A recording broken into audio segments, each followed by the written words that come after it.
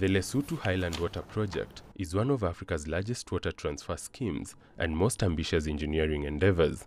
Its primary purpose is to harness the water resources of Lesotho Mountain to benefit both the Kingdom of Lesotho and neighboring South Africa.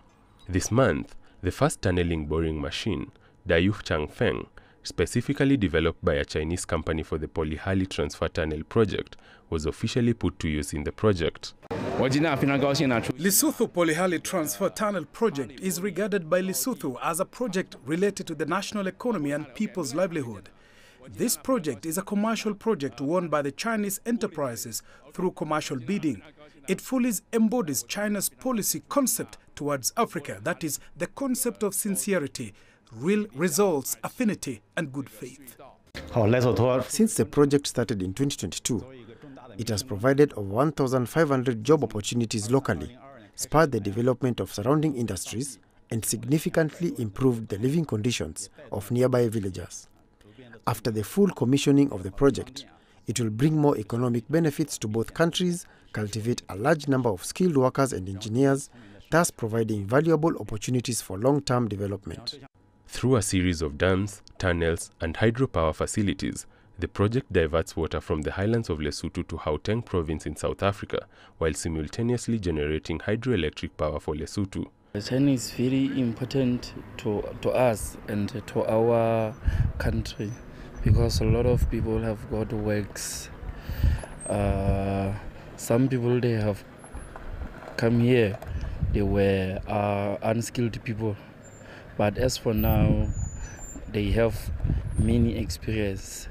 I can make an example about me.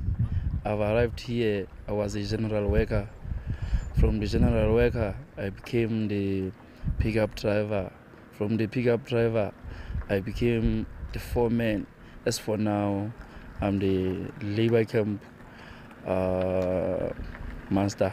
And then I do believe as the TBM is going to start, many people, they are going to get experience.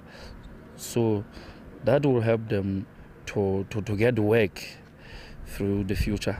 Today marks a big milestone in terms of the progress of the project.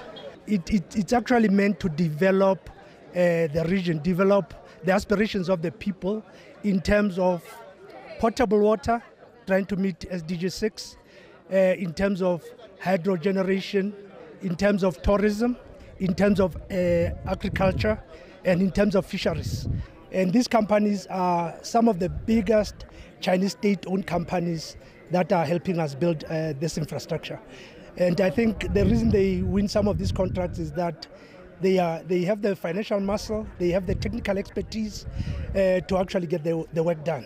The project is jointly implemented by Chinese enterprises and local South African enterprises, integrating diverse cultures and management concepts, fully demonstrating the depth and breadth of China-Africa cooperation under the Belt and Road Initiative. Muturi Kaibere, CGTN.